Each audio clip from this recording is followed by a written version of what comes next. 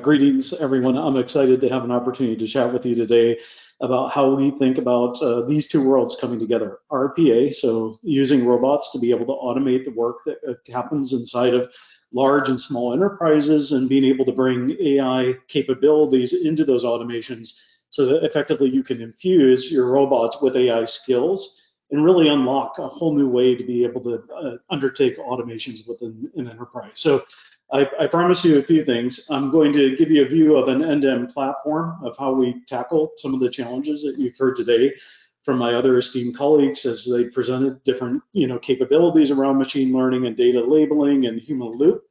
I'll show you how effectively we can bring that end-to-end platform together, robots, both attended and unattended, being used in the environment, how robots can work with humans together to be able to get work done.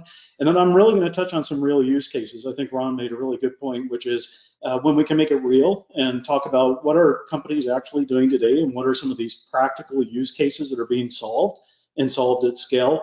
It really starts to bring it home, and we can start to then envision how can we unlock some of the potential of these capabilities within our own enterprise. So I'll talk about product label intelligence and how we can use object detection and image segmentation to read labels on a product.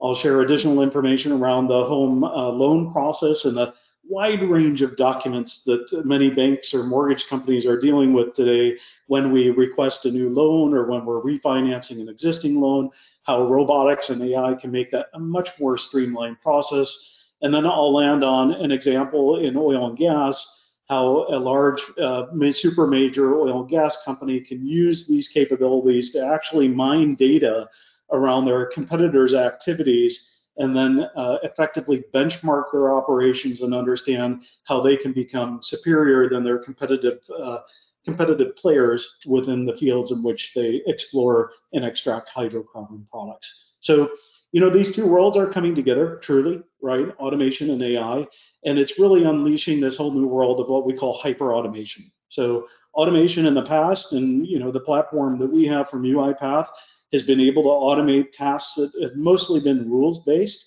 and that we could codify, right? Step 1, step 2, step 3, step 4. AI now introduces a new capability where things may change depending on the output of a model. If we send in an input and we want to score, say, for example, a credit loan request for a new mortgage, we can actually determine based upon the score, perhaps a fast track that we can take that customer on to improve their journey, to be able to collect all the necessary documents to get to a quicker close date, essentially. And so hyper automation is really the theme. How can we do things better? How can we do things faster? How can we be stronger as humans by leveraging robots that largely are doing a lot of work that we probably don't want to do, so that we can spend more time focusing on higher value tasks like working with customers and being able to solve their challenges and help them get more work done. Won't spend too much time here. I think we're all familiar with the fact that AI is going to change the world. It already has. It's actually these capabilities have been around for decades now. For those of you who've been started in the statistics world and with more of the regression-based models, they've evolved now to things like object detection and image segmentation, like you've seen here, where we can see a cat or a dog or a zebra or an elephant. We've gone one step further to make that more real within the business context of how we can actually apply object detection and image segmentation to look at product labels and ensure that the information that goes on the product label is absolutely correct, especially when it's food and beverage related products or it's a pharmaceutical product like a drug. So I mentioned the fact that AI with robots now unlocks this new possibility, right? Because models can actually return a probability value or a score or a prediction of the sentiment of somebody's request for information or a problem that they're having with perhaps a product or a service that we offer to them. We can now account for that varying probability output or a different type of uncertainty of what will come on the other side of a prediction. And then we can set up different routing paths for that workflow to be able to handle a customer who's happy and wants to share some information about what their experience has been like getting a new loan. And we can quickly resolve a customer's challenge if they're having some difficulties getting some documentation to be able to complete their loan, for example. So now, with hyper automation, with AI, we can really take on a whole new set of automations that previously with the rules-based structure just simply weren't possible, right? There are many facets of our platform. Again, it is end-to-end, and I'll show you facets of how we can do things like label documents, and I'll actually show you an example of labeling documents. It was a really good question that was brought up earlier. I'll talk about how we can label images like we do for product labels that I'll share the use case here, and I'll actually do that in the demo. So I'm going to go quickly from the screen content here in the presentation into actual AI Fabric up and running. But what AI Fabric allows you to do is take a model that you currently have, if you've built a Python model and you've deployed it in your environment, or we ship out-of-the-box models that you can begin working with straight away. So a number of open source models and include things like image classification, object detection, text summarization, translation services to take a document in English and translate it into Russian or into another language as an example. And then we make it very easy for an RPA developer or a citizen developer on our platform to use our UiPath Studio product to easily drag and drop that data model or that machine learning model with data and incorporate it into a workflow. Literally drag and drop a machine learning model into a workflow and be able to benefit from interacting with that model in the way that it was designed. And then naturally, there's a lot, you've heard it today, that it's important to be able to have labeled data. Models need to be trained. We need to set up varying pipelines so that we can train and score those models over time. Because ultimately, what we're trying to do during that whole life cycle is improve the accuracy, improve the prediction results of a model so that we can effectively, in our world, automate more of those tasks and reduce the need for a human to be involved within the task itself. And so I'll actually share with you a really fascinating capability that we have on the product platform, which allows a human to be involved in the loop post the labeling, actually during the session itself, where say, for example, we're looking at an email that's coming in from a customer, and we want to actually retrain the model with real-time data that's coming from that human loop session. We actually have a data feedback loop mechanism that enables this supervised learning capability. So in real time, in the runtime of a process, we can take that human data and feed it back into the model automatically. It doesn't require any new movements of managing that data of human loop from one area to another. So AI Fabric is really that simple, right? You can today leverage AI Fabric in the cloud. So we have a SaaS-based service. You can go out there, and I encourage you to now, to set up an evaluation instance of AI Fabric. You can begin to play with some of the functionality that I'll share with you today. Or you can deploy AI Fabric on-prem. And on-prem can be for many of our banks who have very strict security requirements and are dealing with PII, or healthcare companies that have HPI-based information. You can run AI Fabric on-prem in a bare metal instance and completely air-gapped, meaning nothing transfers over the firewall. All of your capabilities exist in your four walls. Or alternatively, you can take AKS, or you can take AI Fabric, deploy it on Azure AKS. We're working on the ability to deploy in GCP with GKE, or even in Amazon to be able to deploy in an EKS environment. So you gain all the benefits of being able to effectively run AI Fabric on-prem, in the cloud, in a hybrid environment, and ensure that you're protecting the data, the integrity of the information that you're working with in these models. And then as you see here, and I'll show you in the demo itself how we can drag and drop a workflow and a model together. But you have this decision point, that's key, right? So I mentioned where a human can actually review what the model is producing. So let's say we're extracting the data from the email and we're getting a confidence score back from the model that suggests that the extraction of the data and the sentiment that we wanted to be able to detect in the data is lower than a minimum threshold value that we set. Let's say, for example, we set that to be 85%. If the model is unable to give us a confidence score greater than 85%, we want a human to be in the loop, and we want the human to be able to validate what that sentiment is, correct it, and then, as I mentioned previously, we can take that human loop data and feed it back into a data set where we can retrain the model. So I promised you that I'd talk about end-to-end, and I'll show you all those capabilities effectively in the demo that I do next. But here are some real use cases, right? I don't have a dog, I don't have a cat. It's a great use case and a simplified one to be able to show object detection. But for real enterprise customers, one of the challenges is product labels. And so a large company in the food and beverage organization or large pharmaceutical organizations that develop a lot of drugs are required by federal regulations and by their own operations to ensure the integrity of the data that goes on those labels, that it's absolutely correct. Everything from the brand identity, the brand statements, the information that goes into the nutrition label, the nutrition facts, the ingredients need to be managed effectively for one product. And in food and beverage category and pharma, oftentimes these products can be in the order of tens of thousands of products that are used worldwide in hundreds of countries.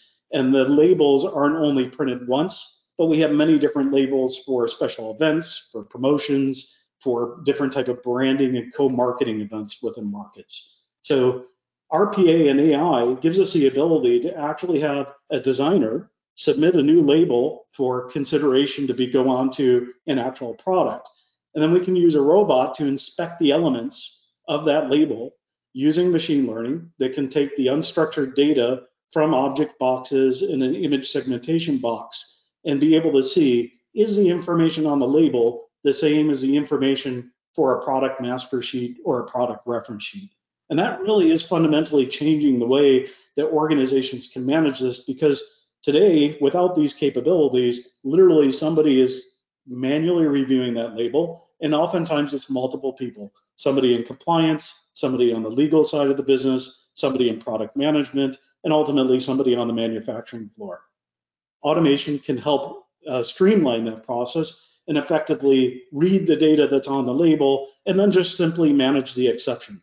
Where we detect an error in a label, when we compare the actual image of the label, and you can see the bounding boxes here, additional image segmentation, because things like ingredients will often have a staggered profile to them, we can effectively then take each of these different information panels and then compare them to the right relative to what information should be there, right?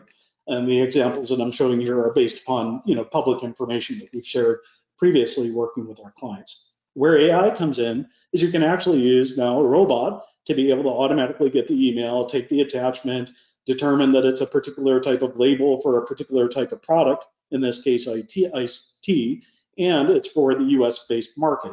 The robot then can automatically look up what's the corresponding product information sheet for this product, what are the nutrition facts, the calories, the protein, the ingredients, and then compare item by item what is on the label with what's on the product reference sheet.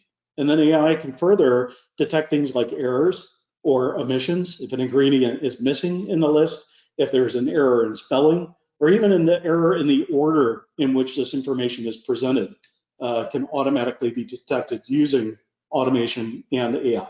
So as an example, if you look at the architecture behind this, we have robots that automatically will listen to an email address, or they'll automatically go in on a form submission on a website, automatically ingest the document, classify the document, perform an object detection model to be able to then identify the bounding boxes around the actual data that's important, extract the data from the document, and then match the data. And where we need a human to be involved, we can actually then present what we call a validation station to a human to say, hey, take a look at this. I think I've got everything right, is essentially what the robot is saying, coming back from the machine learning model that underpins it. But there's a confidence score back from the algorithm that's suggesting something isn't fully extracted right. And that builds more confidence in these models, because we know that machine learning models aren't always perfect the first time they get trained and scored. And we do need and can benefit from a human in the loop who can actually make corrections in real time in the fly and feed that data back into the model to retrain it again, all without having to necessarily go back and relabel a whole new set of documents or images in a particular example. So that's one use case. The second one is financial services. I mentioned it around the home loan process, getting a new loan, refinancing a home, lots of that going on with the Fed dropping the interest rate level and probably having the lowest interest rates, at least in the US market now for many, many decades, actually record levels. If you know this process well, I think there's somewhere around the tune of 30 different major documents that need to be intaked into an intake process, and various types of data needs to be extracted from those documents, all from things like knowing who the customer is, so a driver's license or a passport, being able to have information from the loan application, information about the subject property, information about the title of the property, the assessor's report to be able to verify the value of the home and make sure that the loan is correctly valued against the loan property value, and then ultimately through the close process ensuring that all the proper documents around title transfer, deeds of trust are effectively also completed so that we can get to the close event and ensure that we have all the data, all the documents, and we have all the data that we need from those documents, and we can effectively then get to a close event much quicker. So for a bank, what this means is I can get more loan throughput through my process. I have a higher quality experience for my customers who automatically benefit from this automation of extracting data, both structured and unstructured data from these different documents, and being able to quickly get to a decision about a loan type, and interest rates as an example. So here it just kind of unpacks the complexity of the process and the benefit of using robots all along the way to extract, again, unstructured, semi-structured, and structured data from these documents. Additionally, what becomes really fascinating is that because we now have this data now can be used to be able to do things like risk scoring. What's the probability that we have some fraud within our loan request portfolio, and how can we then treat those potential suspects in a particular manner so that we can rule out fraud within the loan application base. Very important for banks to manage risk within their portfolio and leverage data coming from the actual documents to be able to bounce up against a risk scoring model or a fraud detection model and these types of things. Again, all capabilities that you can run in an automated environment. So what's key to this is the human loop, right? Robots interacting with humans and doing it end-to-end in a unified platform. And so what you're seeing here is a way that a robot can actually create a new work task for a human to say, hey, look at this new loan request. I think I've got everything that I need, but I want you to validate some of the data that I've extracted. So I can go in here quickly, I can assign it to myself, I can assign it to somebody else. It's very easy for me to interact with the robot, and when I'm done with my work, another robot can basically then take it after I've, say, validated a document and automatically move it to the next step in the process.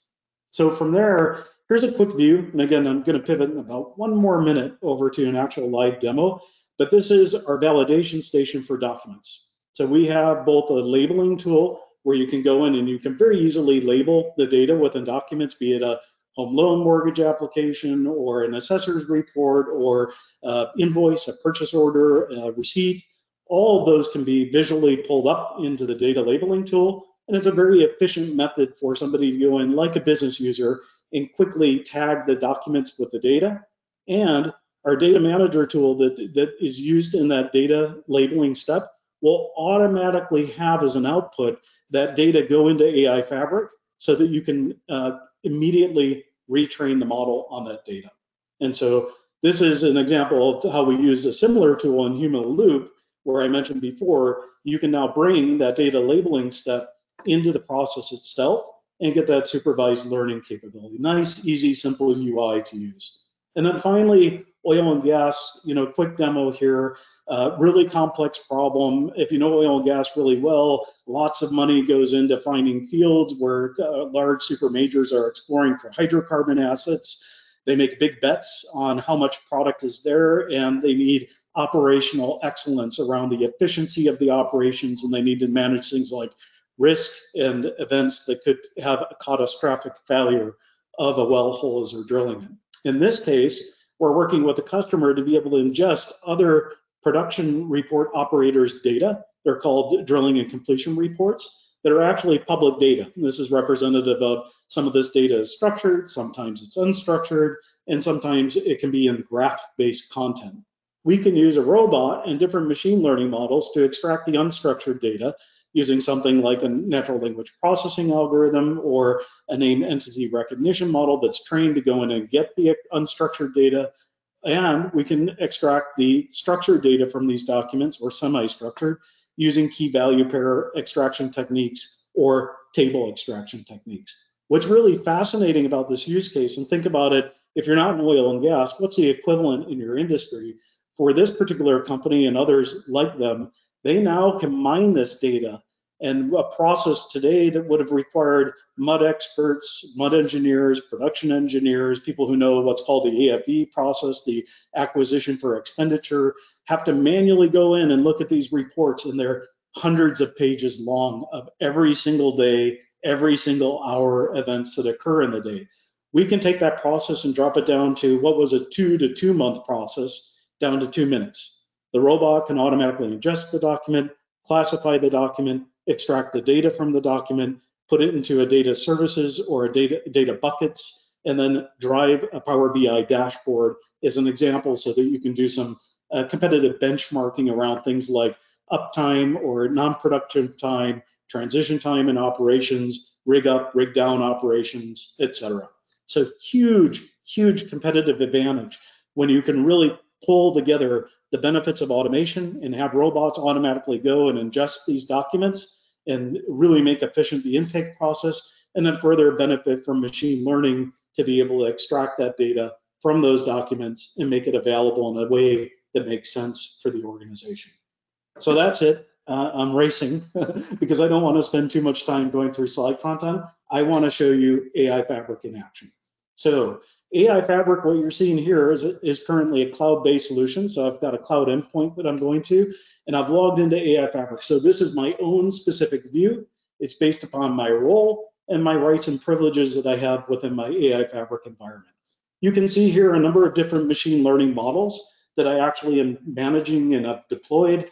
And it really gives a data scientist, or really a citizen developer, because we're trying to make it easy for non-data scientists to basically do the same thing that data scientists do around taking these models and deploying them and retraining them and understanding how to make a model better over time. And so those are the two persona types that this type of solution solves for. The data scientist that needs the flexibility to be able to do more advanced training of models and experiment with different model types and see which one provides the best result. And once a model has actually been built, for the citizen developer, an RPA developer, somebody who hasn't been previously exposed to data scientists, can go in and manage a data science project.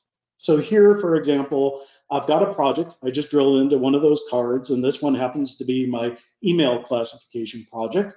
And I have a number of different assets associated with the project.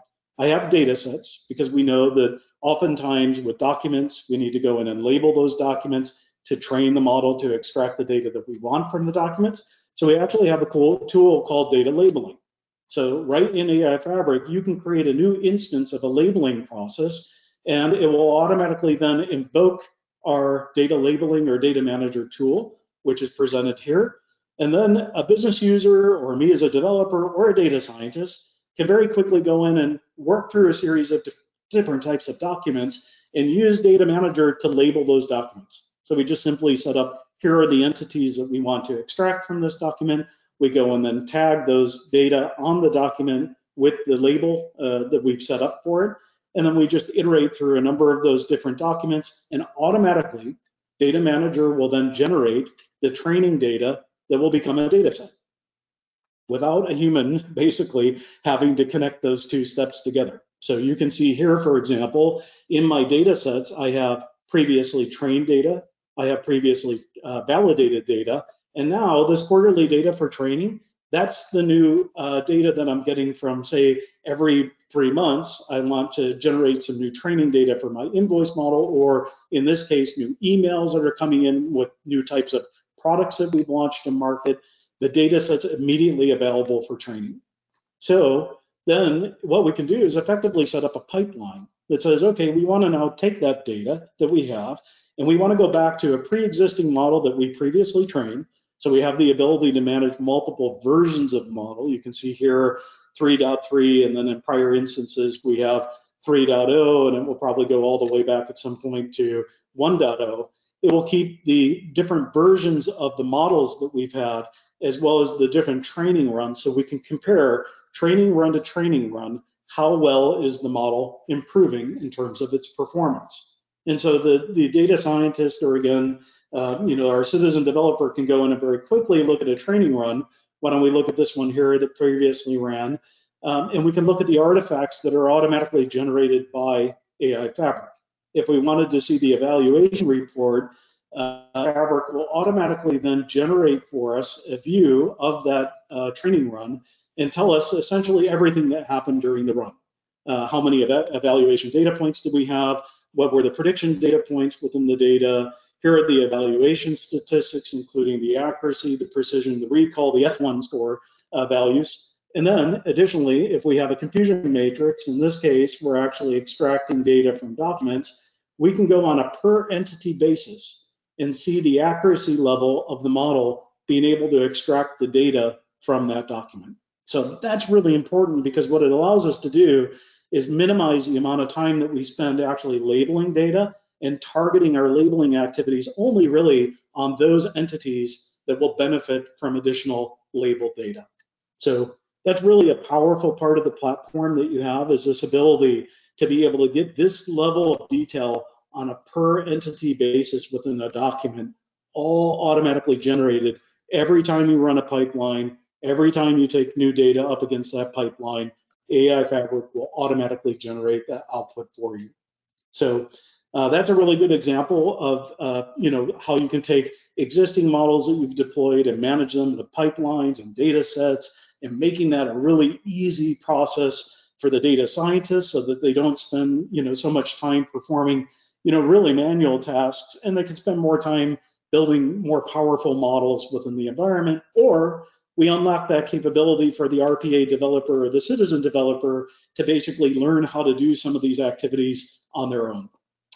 The other thing that we do is we make it really simple to be able to deploy models. So here's an example of out-of-the-box packages that ship with AI Fabric. We have some image analysis models. These are one-click deployment models.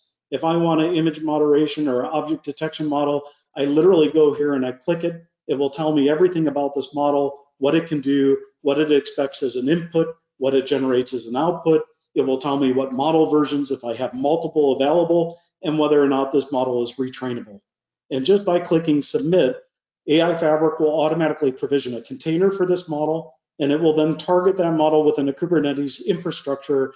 If the model requires GPU, let's say it's a deeply layered conversational neural net, or it's a RNN, right, and it's using some very deep training data or a corpus of data for it, then we might target a GPU instance. That's all a data scientist needs to do to provision that model on a GPU container, or in a container that will be deployed in a GPU environment in your Kubernetes cluster. It's as simple as that. And we have additional models, so out-of-the-box packages for a document understanding product. Invoices is really popular, also purchase orders and receipts. These are pre-trained models, already labeled and already ready to work with. So you can just take an existing invoice model and deploy it on the platform. In this case, we have version 4.0 of the model, and you can begin feeding invoices to it straight away. It has 16 or 18 standard entities that automatically get extracted. It's pre-trained. You literally just build a workflow and you begin working with that model straight away. So that's AI Fabric. That's kind of the, how do I get the model? How do I deploy it? How do I manage the model?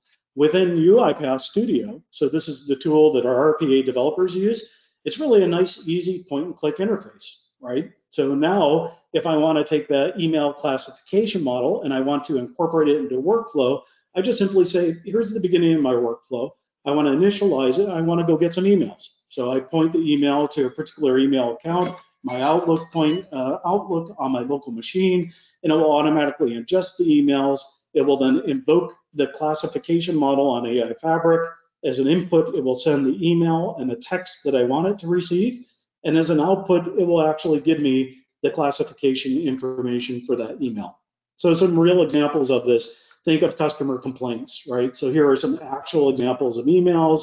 We've obfuscated the data. You can see it's unstructured data, so we can classify the email, We can use an algorithm to extract the unstructured data from this email. The robot automatically does that process and then determines the sentiment of the email and the subject matter, and then can automatically route it to a particular workflow so that customers who are happy with their experience have a different workflow, and we can get that feedback to people in the business, and people who are having a challenging experience with our product. Similarly, that can be triaged very quickly by a customer response team. So being able to incorporate these models into a workflow is as simple as that. I'll give you another example here. This is the actual a model that I created for reading license plates. Object detection model, it will automatically read the digits. The RPA developer just simply goes here to our activities panel, identifies the machine learning service, this ML skill. We drag and drop that onto the canvas here, and just like that, I can now interact with the model that's up on AI Fabric called my license plate model. It's expecting as an input the file, which is a JPEG image of a car that I took of a license plate, and as an output, it's going to return to me the JSON with the red values from that particular license plate. And then I can just simply say, hey, read through 10,000 images of car license plates, and then take that data and make it available to me in an Excel spreadsheet or a Google Sheets, because I want to mine that data and use it in some useful manner.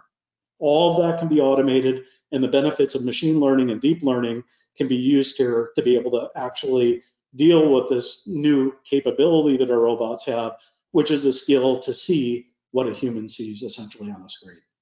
So I think I'm up against my time. Hopefully you got a really good sense for the end-to-end aspects of our platform, that we do have the ability to label and manage data labeling both for documents, and we can also perform that for image-based content, bounding boxes. We can automatically connect that labeled data into a training pipeline run through a data set, and we can make it easy to automate these models into a workflow with unattended and attended robots, and further benefit from a human loop who can actually then improve that model over time by enabling a supervised learning capability.